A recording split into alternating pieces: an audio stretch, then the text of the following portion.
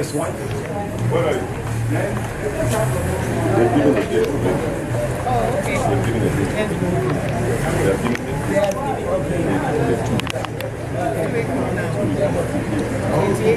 But I was said that you were not going to go. Nobody was here. You don't know what it is. They're giving the gift. Next month. So I don't know whether you just want to make an appearance and bring it so that the guy walking there, you haven't got it and all that.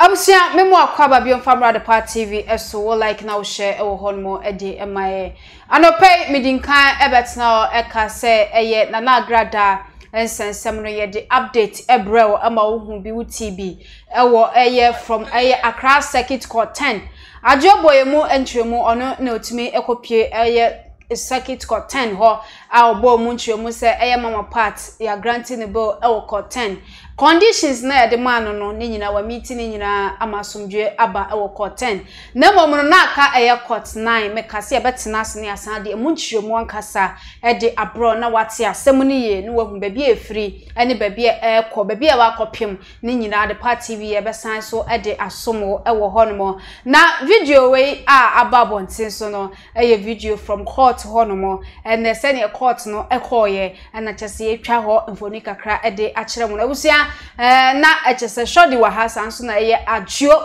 awa ha no ma ye de hu komotwetwen e de ebro Mr producers ayana mo de video no e de atoso amaye na nkofo ehu nye koso e wo court honomo ene ajuo shodi akwaba Fine. bibi aboko de eja ajuo una akopie mu e wo court ene medinkan ne wo ahwetwe ho nkomo bebre na monum mepese ahwefo enyamu nkyiremu akasa because nkomo edinkan di ende na ya homa so nti ebia ahoma so na bimo anti ne ye de network na ye adwuma di se ya yenyawo in person ni de ye sere oboye mu nkyiremu ene ne course e wo court. Oh, okay. And answer na best starting sorry. Ebi mo amma captions ahodo bebre mama party ya granting the bill. Ebi mo say ya granting the bill wo 10 dey na yesa mama party ekofi. Aya na wo de no so aboso amaye. Okay. Yemfa konya we so nchia ahwefo na TV mo hwe eye Adepa TV nyina. Dedi kan ama ene meka se evangelist mama part anase na Agradaa wonya enkofi. Dabi. Wonya enkofi. The issue ni nyina ne se die nti a ene evangelist Patricia Oduru Kwanten enya enkofi ene se odaso opposite ensem nyina ne se ne case na eye mienu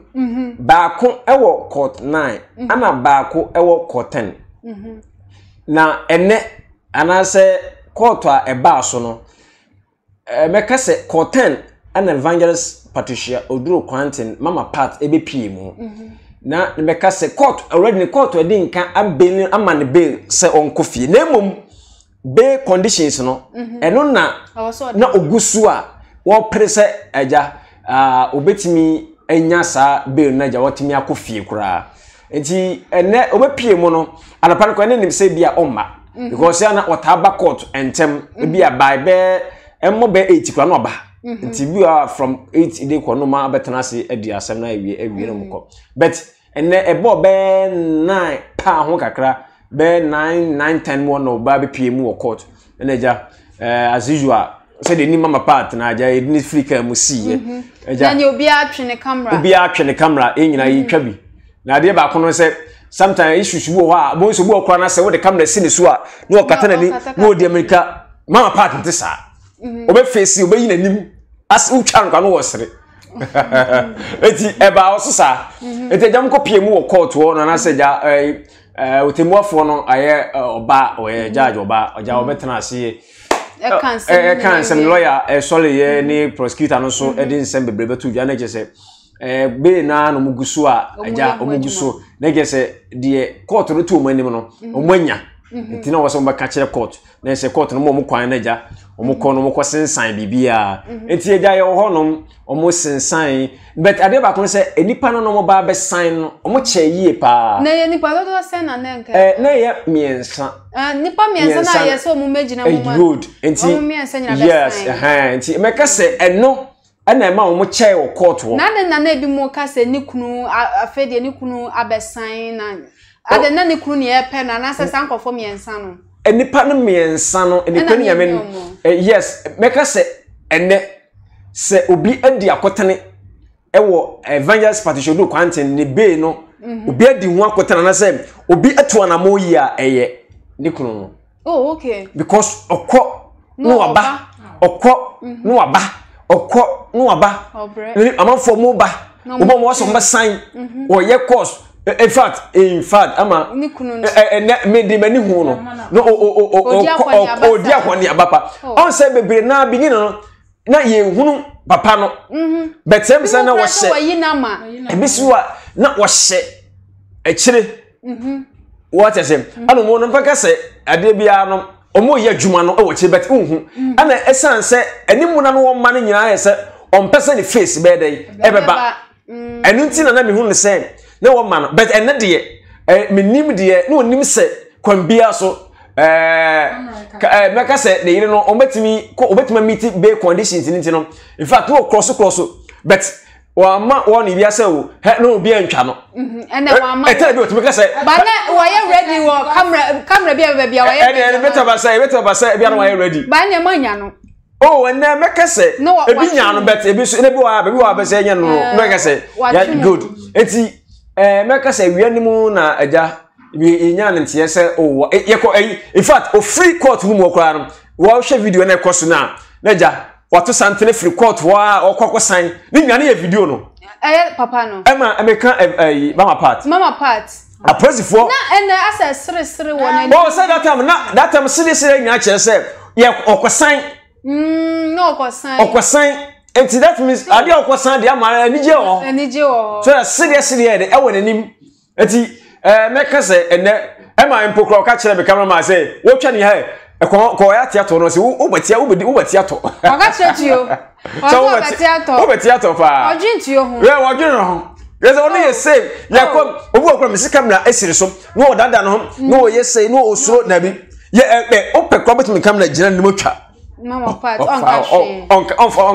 like on fan okra eti meka za no ma we nyina akoso ye di na chi from court wo eko wura friends room wo no ma register no honom so ko sign bet eja onya kwanya nyede enwura inside eti meka say evangelist from apart ene me say jama mpa ya no wo bo ene na say na ma no otu bia ne court ne de watimi awie nemum na no nkyira na bebre na kyese wo wie ndi okofie na ema Ghana for refi say na court 9 die no court 9 die no ho enti essence on meeting court 9 conditions on timi nkofie na wo say osawa operative for nsem kosi say obewie osabewie court 9 die no enti ye nim edie ebi efiri na ede koya no o mention so motu anamo say do masi we ne de kwan bia so o matimi atu anamon aba aye court 10 de no na sorry 9 de no na afi no be conditions no watimi ameti na nyame adoma watimi akofie enti so far de emeka se de kopie mu o man hyeda nche bebre because at the end there say e bia no manya wi say na wo kire mu ye but ya na bi mu nim difference no court 10 de no na ye 1.5 billion no go court 10 dey yeah na 3 sureties yes and no o meet here we no na court 9 no na omko stress omunye bi say court 9 dey the beginning no na kai 50,000 ana friend say enipa 3 surety na abayadwuma efo se bi atisha ni ana say be enna no omunyaaye ana mo say akosra court no biem se omunye bi se be omunye bi mi fa ho enna court no sa de rule ni ba ya osama mo kwan say ene say no omunkofa obi a we businesses awa Accra obi a wo tinkran bo ntre so there be emfa enna says can so na instead of 50,000 is akwan 100,000 that is 1 billion o skara da nam enna na ase ne di mo fo ase we dey wosoro ase wosoro but so hu ne say wosoro amafo na mafo second one ne wosoro na mafo keka na kwasra ni mo so yeah na mafo keka good na mafo keka but ningina mu no meka se no opo ende da ho man sesi enti na wo se o chen kwasra na ya na wan kwasra ene ese na eti nche se ya nde daja why na afa mu die ene na mo to bia law no dia ma ade ba ko a me study ne wo court no se ama wo de se asem wo de bem wo di fa ye wo ti wiase a bompa ye se wade e ma me nkonso hwe ne amanim because court case to oso a I am telling you enyagro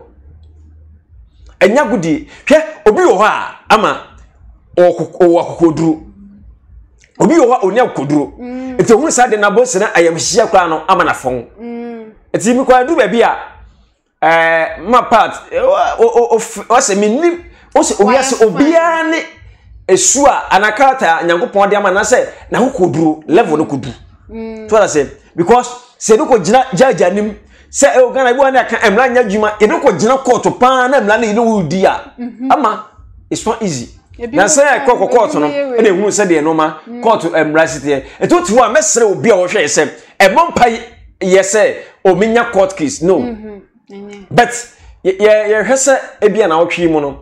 evangelist patricia do quantin e bia obesa court na de no yes 23rd bia 23rd because next week 23rd ya obesa court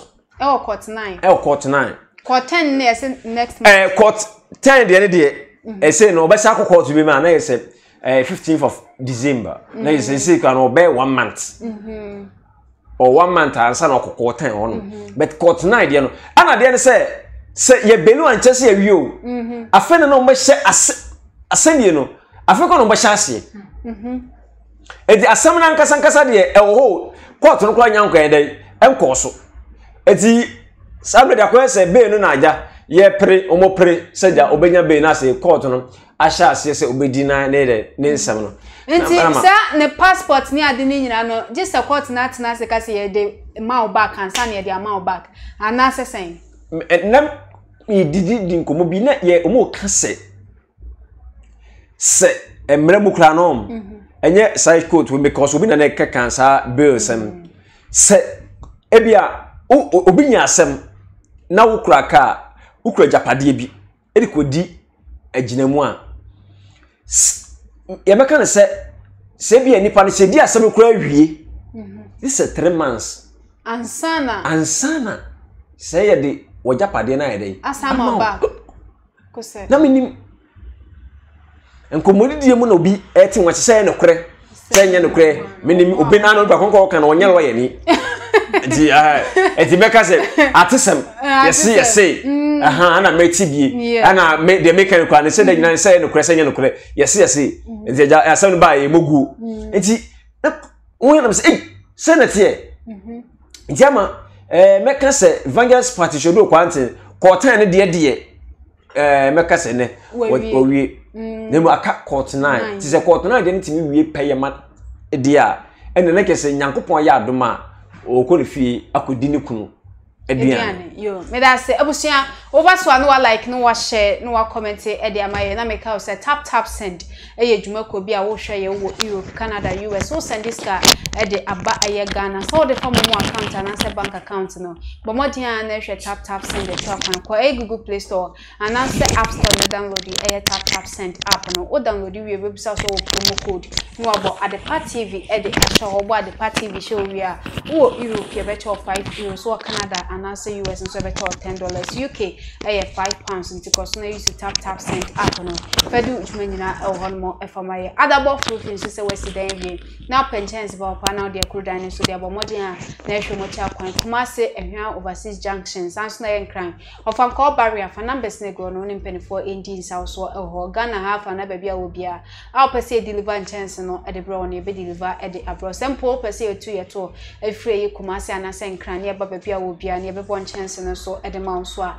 ye ba ne aba be bo opewe na pede adabo fruit and Americanfo e de amount ohima ofosua adu amam akwan ho fe the favorite charity foundation the abantie nyina yen support no say yen tuma bi atade bi mpapo bi nuane bi bibia wo bia a obetimi dia support foundation we no fa numbers ne go na oni ohima entwetwe nkomo na fa support no fa time chi e wo ho no shodi wa ha nti eguso ayedi nkomo na Agradaa nsensem no ene ne eguso ayebo mu nchiremu e wo ho bibia akwa koduro no na the party TV ye de ebesomo e wo shodi Yes there. Who say cut 9 no kra go patch no any new conditions near the amount ko ye mahyew Aja. Mami chia ahwefo a wo mo ehwe. Nyame hwe obi biara se munya adaje hwe ya brenya na. Adepa eye futu. Mafa bi wo. Nti amama hu se ewiase mu no ya namo a the way I tutu ya namo no ye hwe ne ye ne enya asem because me hwe mama part a akukuduru owo ene sebe niema wa ye twam bi a enye de you know na otimi ono kra no onya ni iza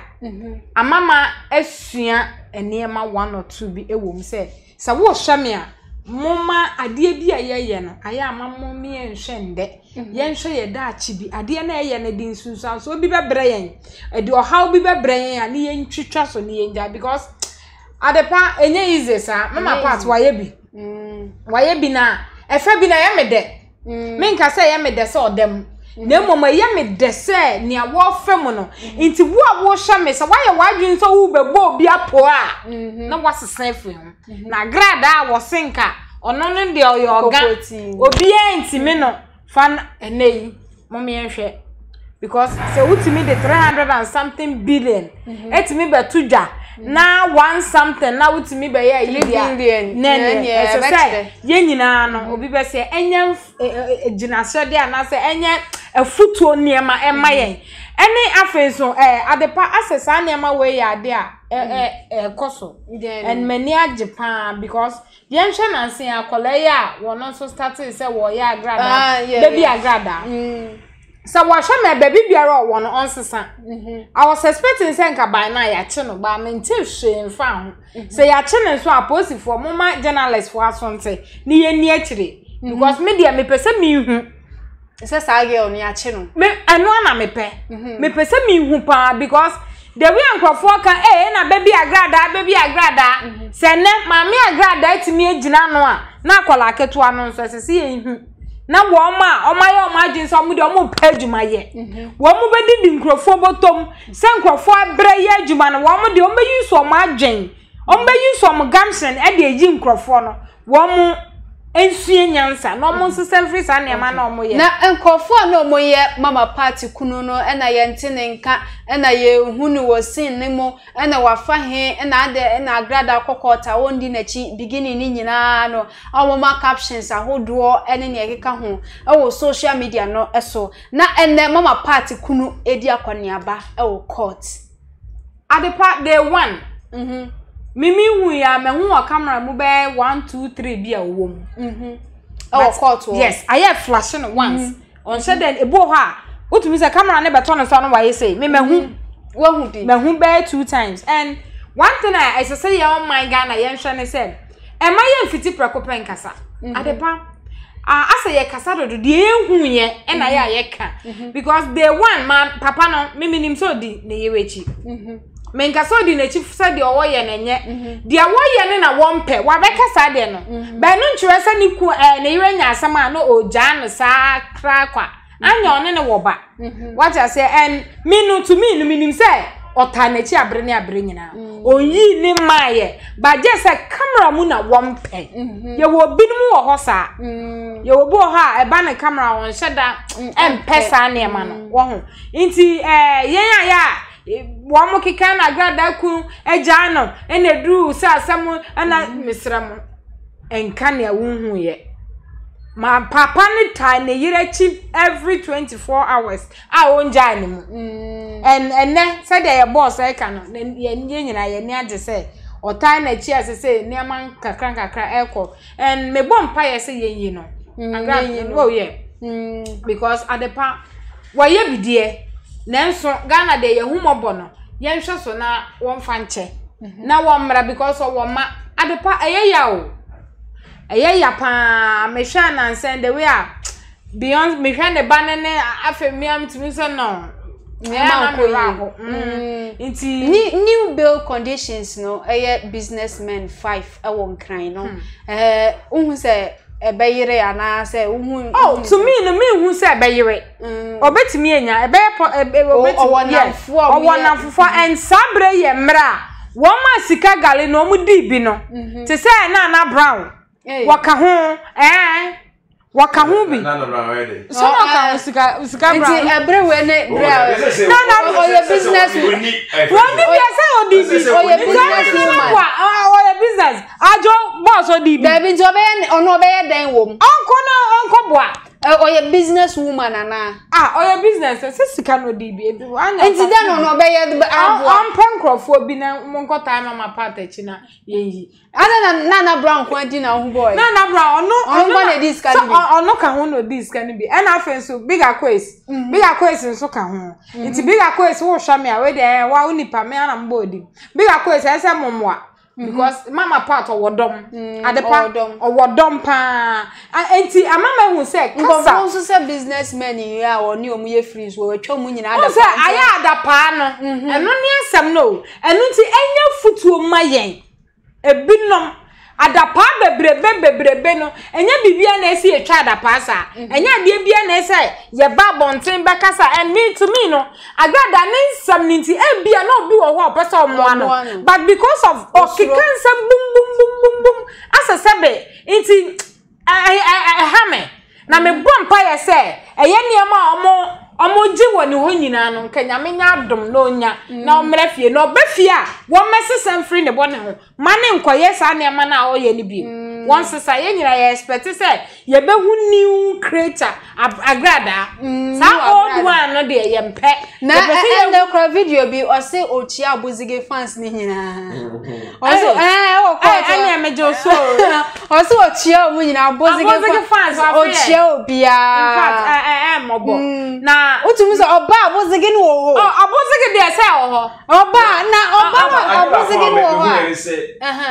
ko nebra kufie nebra easy ko nebra anapa awia anwumre ahomache no ama enye easy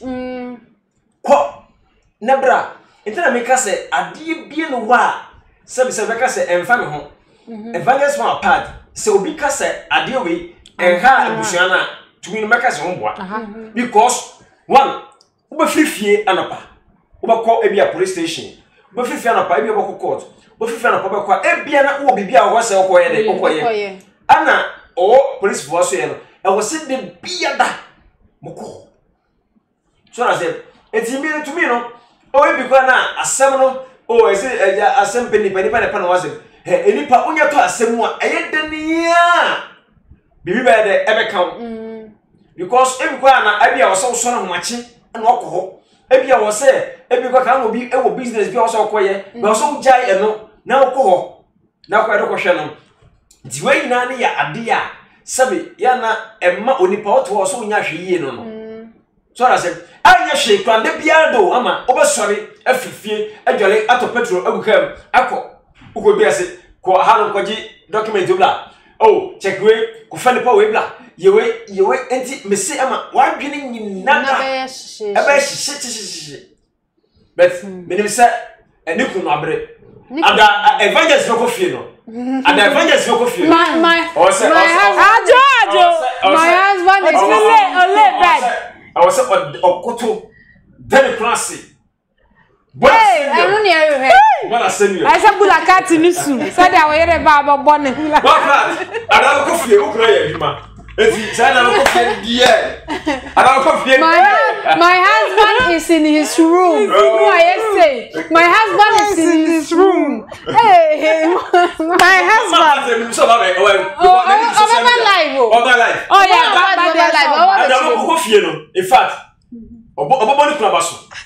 Bobo ya baso dia baso social media kuna baso. Today Steve for baba live venture. Yi mama pata. No baba live. I'm back. I say say that's so. Today Steve no. O the two why ba. Emba o. Na say dem share ya che.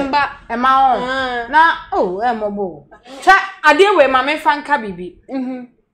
Say obi hwe me. We be company. Ana wo ye bibia eye ma wo nko a wo nye tintin je so mboso enti say da asem beto no we chi asema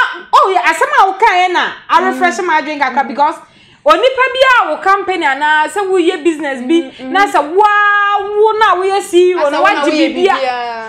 bibi to say menka say asem nsi but wo dwen papa na wa dwen bo na e ade e wo ho say bibi to wa adwuma ni jija ene ye hwe mama yi part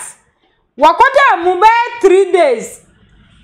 o frewe ya na ase o show TV na de omo pe na omo ye na so that time I wo ho no eh about 6 o'clock onim say so wo ho nti sa o